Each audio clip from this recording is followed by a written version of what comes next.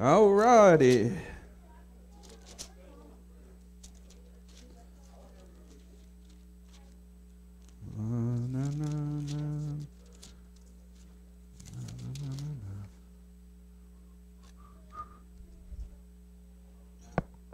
One thing I like about the printed word is you can increase the font. Oh man, it's good to be in the house of the Lord. There you go. Let's pray. Lord, we just I thank you for this time that we get to continue in worship of you, Lord. That we get to see your word and not only see it, Lord, but feel it and have it feel us. Lord, as we come before you this morning, help us to have a heart like Mary in this story. Lord, help us to not be like Judas in this story. Lord, show us the way that you want us to act. Lord, let us just be in love with you for what you've done. In Jesus' name we pray. Amen. Well, we are talking today about the story of Mary anointing Jesus with oil. The story can be found in Matthew 26. It can also be found in Mark 14. And I believe, well, there is another anointing in Luke. And some say that it's the same, and some say that it's a different anointing. I believe that it's a different anointing than the one we're talking about today. But there is another anointing of oil in Luke. So it's Matthew 26, Mark 14, and John chapter 12. And I'll read John chapter 12, verses 1 through 11. It says here, "Then 6 days before the Passover, Jesus came to Bethany, where Lazarus was, who had been dead, whom now he had raised from the dead. There they made him a supper, and Martha served, but Lazarus was one of those who sat at the table with him. Then Mary took a pound of very costly oil of spikenard, and anointed the feet of Jesus, and wiped his feet with her hair. And the house was filled with the fragrance of the oil. But one of his disciples, Judas Iscariot, Simon's son, who would betray him, said, 'Why was this fragrant oil not sold for 300 denarii and given to the poor?' This he said not that he cared for the poor, but because he was a thief, and that he had the money box, and he used to take what was put into it. But Jesus said, 'Let her alone. She has kept this for the day of my burial. For the poor you have with you always, but me you do not have always.' Now a great many of the Jews knew that he was there, and they came, not for Jesus' sake only, but that they might also see Lazarus, who he had raised from the dead. But the chief priests plotted to put Lazarus to death also, because on the account of him many of the Jews went away and believed in Jesus."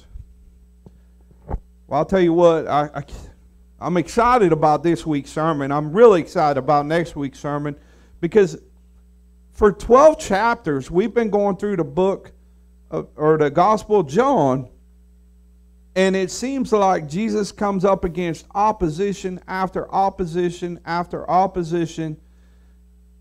And we read here, and I'm only going to touch on it just right now. I'm only going to touch on this just a little bit. It says, "Because on account of him, many of the Jews went away and believed in Jesus." This is amazing, guys. Next Sunday is Palm Sunday for this church. Because the next story is where they go and get the palm branches, and they lay them down in front of him, and he rides the colt in to Jerusalem. And that's phenomenal. We are real close to the time of his death in this book. And we have several chapters left. So we're about less than a week away, and there's a lot of detail of that last week right here in John, the Gospel of John. But now let's look at this. I want to do a real quick review, really quick, in the last chapter we saw Caiaphas. And Caiaphas was very self-centered. He was the chief priest. He was a Sadducee. They didn't believe in the sovereignty of God. They didn't believe in a lot of things. But he was the chief priest and he was a Sadducee. And in the last chapter, Caiaphas did what was expedient. He said, you know, we have to do what's expedient to save our country and our position. So Caiaphas decides, and if you haven't heard this sermon, please listen to last week's sermon. But Caiaphas decides that in order to be expedient to save his country and his nations, that they should kill Jesus. And that way the story went, everything that Caiaphas was trying to save, he ended up losing. Because in 70 A.D., the Romans came and surrounded the city, and Caiaphas lost his position and his nation. They were scattered amongst the nations from that point on. Well, the reason why I bring that up is I see a connection between Caiaphas and Judas, because they think the same way. They're pretty self-centered. But what I want to do is highlight to you this morning the contrast between Mary and Judas. Who do we want to think like? We want to think like Mary. You definitely don't want to think like Judas. Okay? So we want to think like Mary. Now they think very differently. According to Judas, Mary is not being practical. She is not being expedient. She is wasting this oil on Jesus.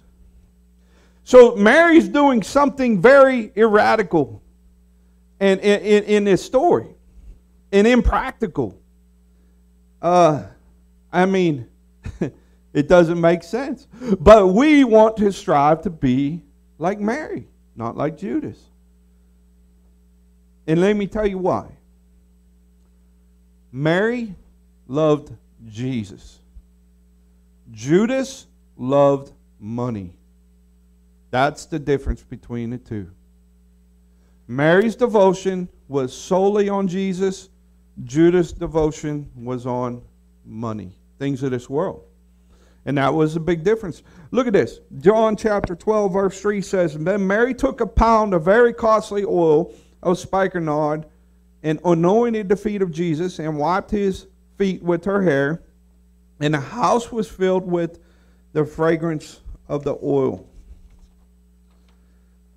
In the other Gospels, it talks about Mary anointing his head with his oil. I just believe that John goes in more detail because either this oil run down to his feet or she anointed his feet as well. But here's the thing. She is at the feet of Jesus with this oil, anointing his feet and wiping her hair, wiping his feet with her hair. Don't try to Google that, okay? Because you get all kind of oil products for your hair. Okay? So anyways, but this is a picture of service. This is a woman at the feet of Jesus, completely exposed, completely submissive to his authority, to who he was, and just trying to do something for him. And when you look at love, and today I think we don't understand love. Love is doing. Love is service. Love, if you love somebody, it's a service. It's how you act, what you do. And when you look at this story, did Mary expect anything from Jesus? No. It wasn't in her mind. It's the way the story reads. She wasn't doing this to gain some kind of position in heaven. Here's the thing. Jesus had already done something for Mary. He raised her brother from the dead. And that's what I look at us is, he's already done so much for us. He's raising us from the dead to be alive in Christ. And when we bring our oil to Christ, and when we anoint him with our oil, it's because of what he's already done. Don't do it for what you can get in the future. Do it for what he's already done. because you're happy and you're gracious to what He's done. But why was this so impractical? In Mark chapter 14, verse 5, it says, "For it might have been sold for more than 300 denarii and given to the poor, that they criticized her sharply." Well, so this oil was so costly that they could have sold it for 300 denarii. In Matthew 20, verse 2, there's a proverb that said that this guy was paid a day's wage, which was a denarii. So if you could sell this oil for 300 denarii, that's a year's salary. Because if you look at the Sabbath, they work 6 days. We work 5. Okay? But they had a feast and different things off as well. But it's about 300 days that they would work in a year. So if you make $15,000 a year, this bottle of oil was worth $15,000. $15,000. Or if you make $40,000 or $50,000 a year, that's what this bottle was worth. And that's a lot of money. You think of it. So if Judas was serious, then this would feed a lot of the poor. It would go a long ways. But Judas thought differently. Mary had the good intentions. But here's the thing. Notice in Mark, it says, and they criticized her sharply. Not just Judas, they criticized her sharply. In Matthew 26, 8 and 9, it says, and when the disciples saw it, they were indignant, saying, why this waste? For this could have been sold for a large sum and given to the poor. In Mark 14:4, it says, there were some who said to themselves indignantly, why was this ointment wasted like that? Well, I want you to notice, John identifies Judas as the one that comes out and says this. And I believe this is like that bandwagon thing. You get somebody in a crowd that says, hey, we should do this. And then other people's like, yeah, you're right. What are we doing? Why are we wasting this money on Jesus when we could feed the poor? So I believe he was the instigator in all this. But there were more than just one. Now, I don't think it was all the disciples. It could have been. But Jesus quickly straightened that out. And he says what Judas' intentions were and what that they should leave her alone. Now, John chapter 12, verse 4 and 5 says, but Judas Iscariot, one of the disciples, he who was about to betray him, said, why was this ointment not sold for 300 denarii and given to the poor? In John chapter 12, it actually gives a name of the one that said it. And the other ones were thinking it and probably murmuring it to themselves. But it seems like there's always a Judas in the crowd. There's always a Judas out there getting ready to stir things up and go in the opposite direction of what we should go into. But let's dive into the story a little bit. Let's think about how much money this is. You know, we all know we got a leaky roof. Our roof is going to cost about $12,000 to replace. So what's expedient? We've been saving for about 3 years, I'm guessing. We've got half of that saved. So if Jesus was here right now, would it be expedient or practical to use that $12,000 on him or fix the roof? I mean, you got to think about this. Put yourself into the situation. Jesus is there in front of them, and this is a huge sum of money that she breaks this bottle open for this one-time use to fill the room with fragrant oil and to anoint him with oil. And I say, we have to do, and I believe the word supports it, and I'll show you why, we have to do what most glorifies God with what we have. And I believe at this very moment, what Jesus is saying is, you only have me for a little while. Leave her alone. This is what glorifies me the most at this moment. Because he says, you always have the poor that you can go feed. So the practical thing would be, in Judas's eyes, to go feed the poor. And we know that that wasn't his design. He wanted to reach his hand in and take the money. But Mary's idea was to worship her Savior. And that's where she had her heart set.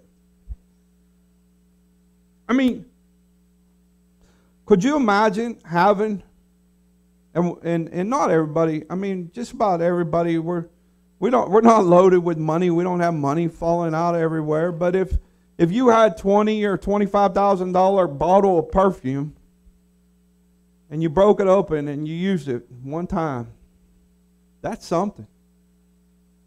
That is a lot to do for Jesus. And she didn't expect anything from it. And I believe that that type of love is displayed in this story for us to have the same love for Him. For us to do that same self-sacrifice for Him. So, I'm going to ask you some questions. What do we live for? What is the purpose of life? What is the meaning of life? Here's three big questions. What is the meaning of life? And many won't even ponder these questions. Most people today never ask, what is the meaning of life? Because you'll look at it and you'll say, well, is there an answer? There's probably no answer. I don't know what the meaning is, or if there is an answer, I don't know. Or is life meaningless? I'm going to ask you that. Is there a meaning, or is it meaningless? Now,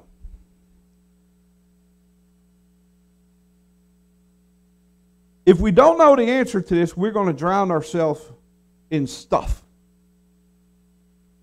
Because there's this empty hole, and you have to drown yourself in entertainment, sexuality, pornography, drugs, nightclubs, whatever there is out there that can take away this empty hole, because to some people there seems like there's no meaning in life. And you go chasing after the wind. Now, I'll ask you another question. Is what consumes your time, is this your purpose in life? The thing that consumes the majority of your time, is this your purpose? And we're going to get to what the real purpose is. So, you would think, okay, here's some things that might consume your time. Work. Work can consume your time. Is this your purpose and meaning in life? We're told to do a good job for our boss. We're told to put our all into it. But this is not your overall purpose in life. You'll find out. I retired from a job, and I thought the Air Force was just going to crash and burn when I left.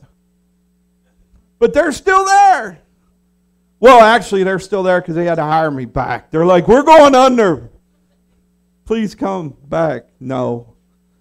Is your children your primary purpose for being here? And some say yes, and they do consume a lot of time. But they do leave, hopefully. They'll eventually leave the house. Maybe. So what happens when they leave? Are you now in this position of destitute where you have no purpose in life? Video games. Some people today, believe it or not, a video game is their purpose in life. And if they ever get the game over, oh my gosh, what do I do? Game over. There's a couple others. Your spouse and your family. Spouses have passed away before.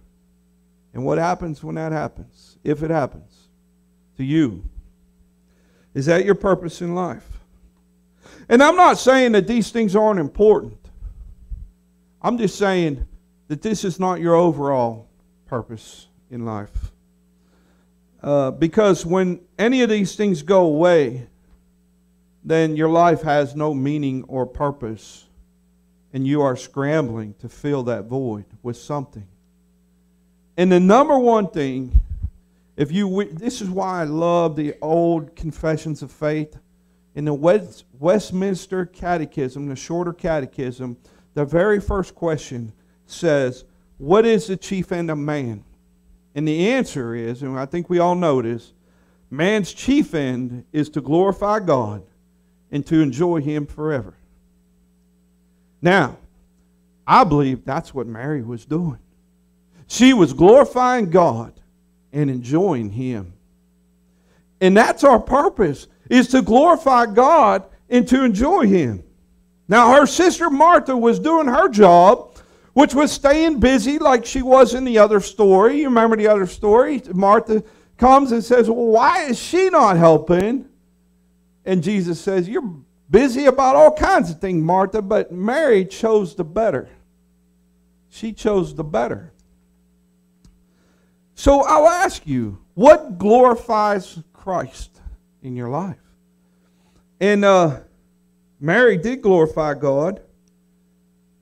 And I believe that when she poured that oil out on Jesus, it never entered her mind anything else to do with that oil.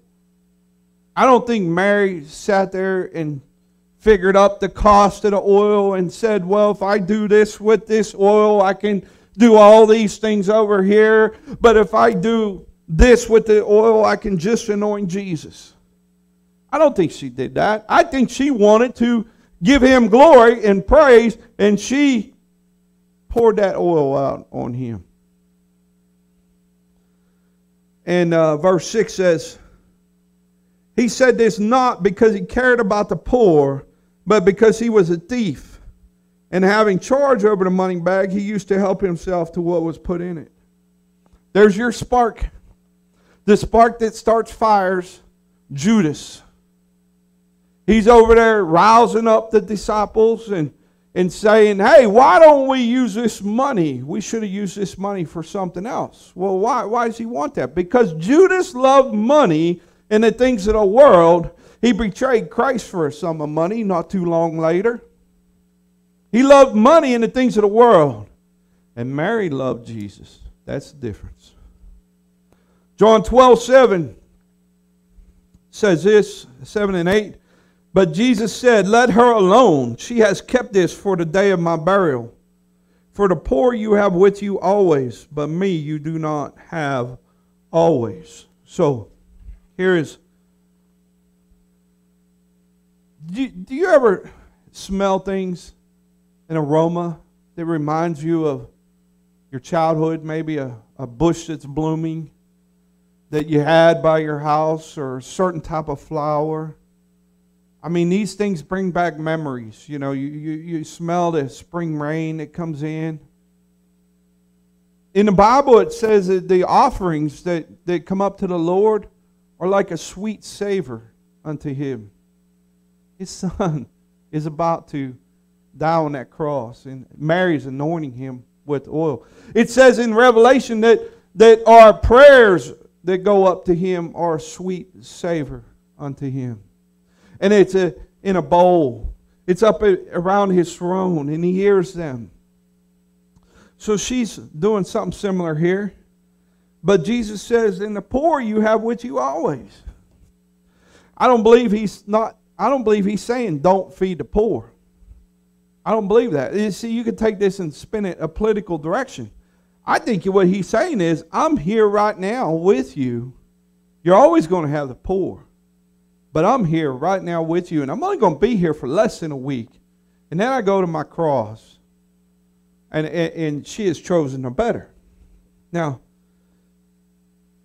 feeding the poor does glorify God.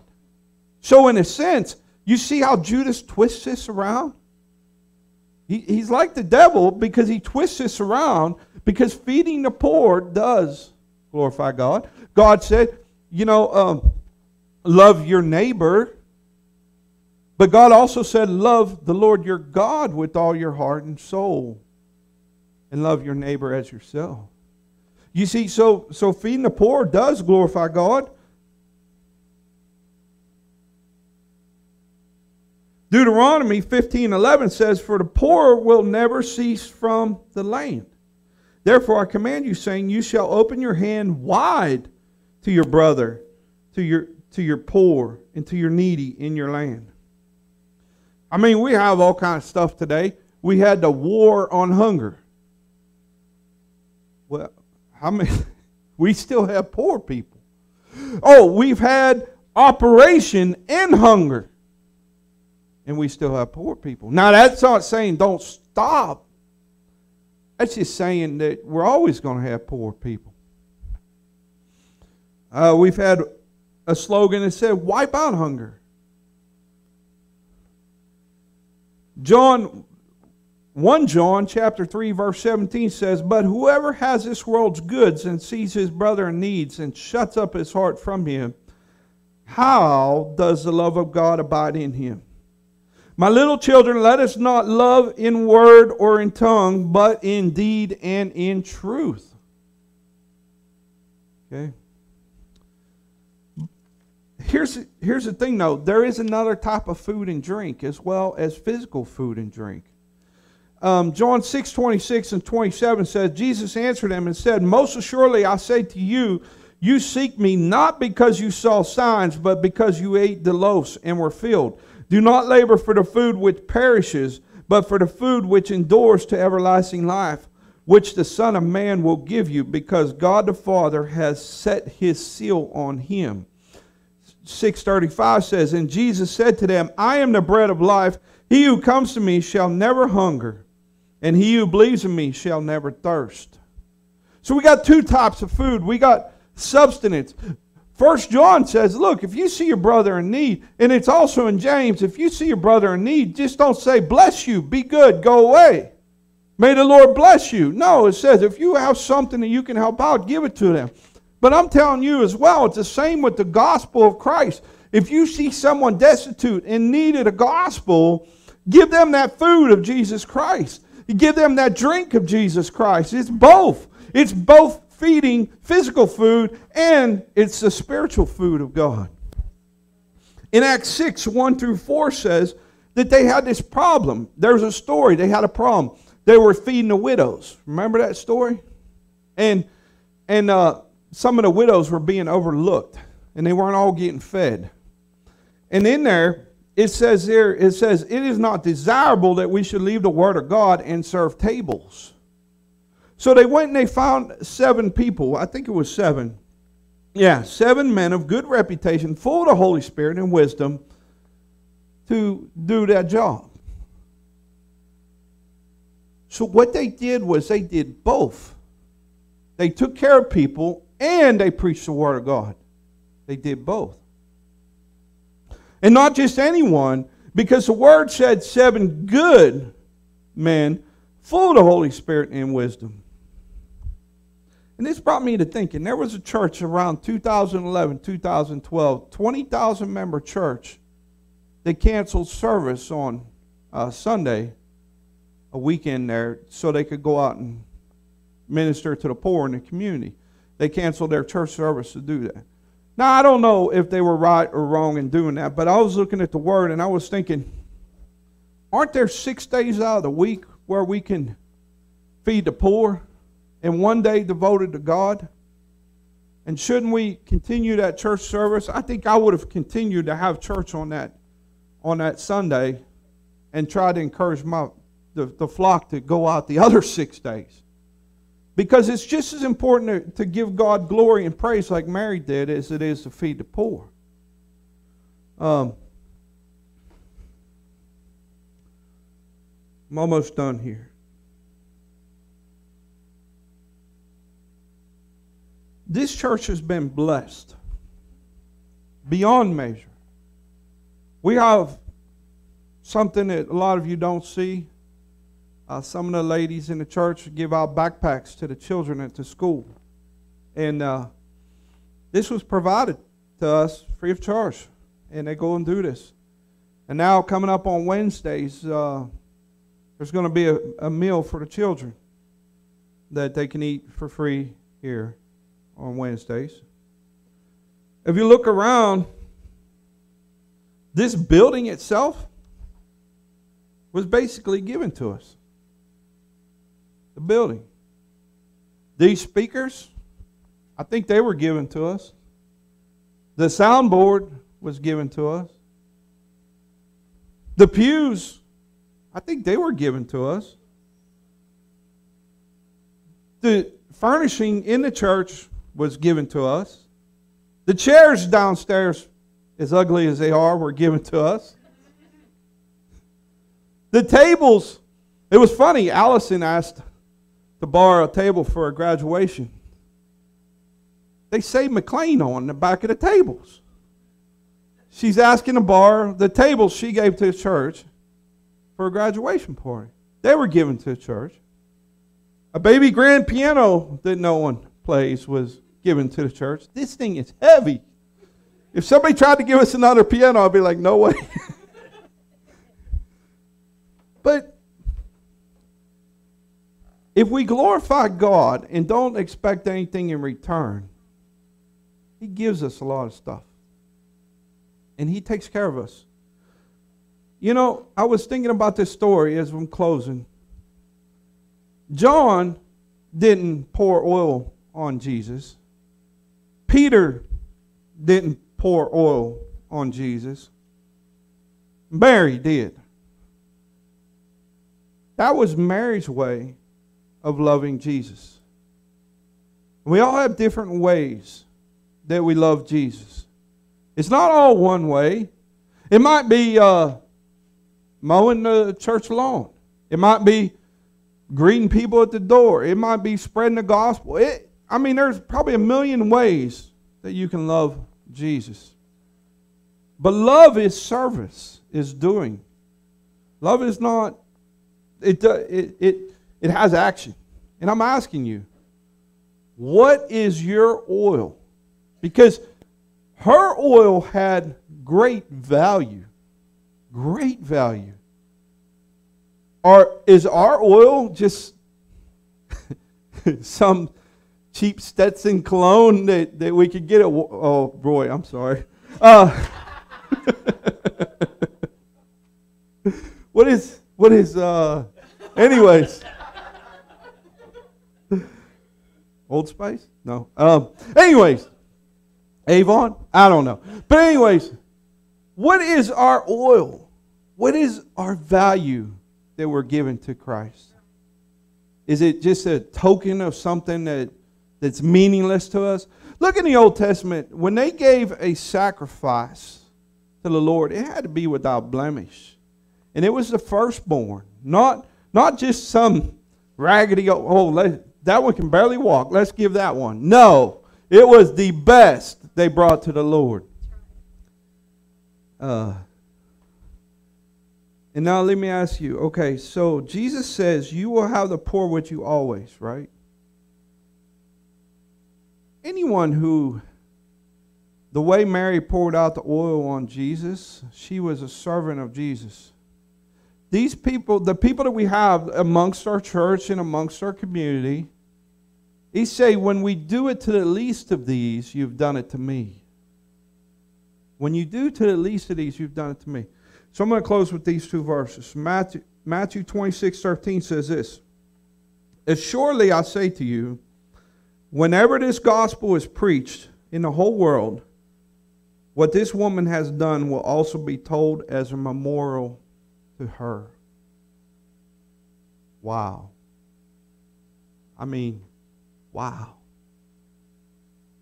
I don't know if there's a better picture of a person loving Jesus in the Bible than this. At His feet, with a very expensive bottle of oil, wiping His feet with her hair. That is love. But another picture of love that is in the Bible, that is greater than that, is John 11:35-36. We read it last week or a week before. The shortest verse in the Bible. Jesus wept. Jesus wept. The next verse says, then the Jews said, see how he loved them.